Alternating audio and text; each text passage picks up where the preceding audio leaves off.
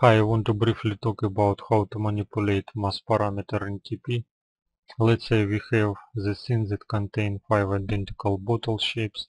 The scene setup will look like this. We have object to particle node. We have a gravity with mass exposed and multiplied by float value. And we have shape collision node with box added as the floor node. If you want to make them from different materials, the first step is assign the mass to user node properties of original objects. Let's hide TP system, show original objects.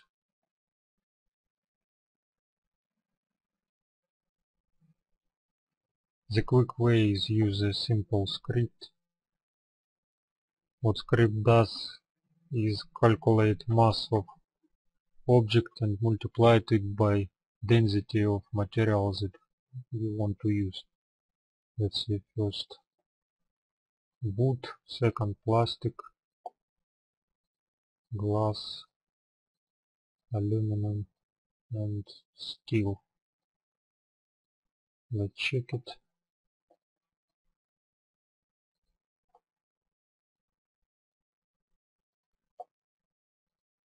The next step is told TP that we want to assign mass to particles from user properties. This can be done with custom scripted node. Let's look the code. So we have two inputs, particle and node. Then we read the value from the first input, then from the second input, get user properties with name of mass from the node and assigned this mass to particles. Okay.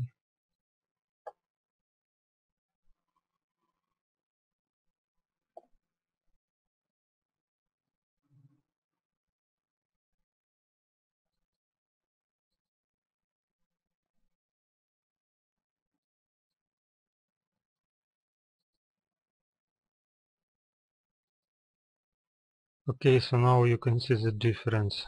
The fall depends on mass. The next thing we can do is make some trigger action depends on object type. This can be done again with custom node.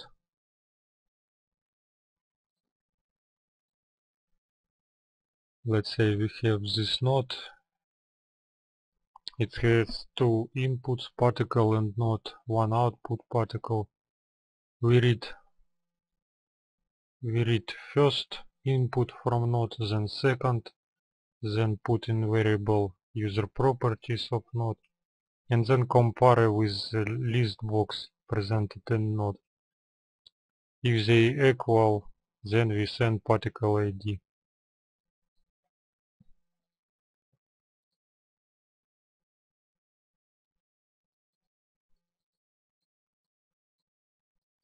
Okay, so here list box with materials. Then we put output to the memory operator.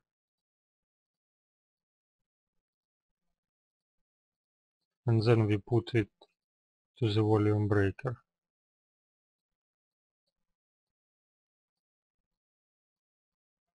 And volume breaker is turned on when the particle collided with ground.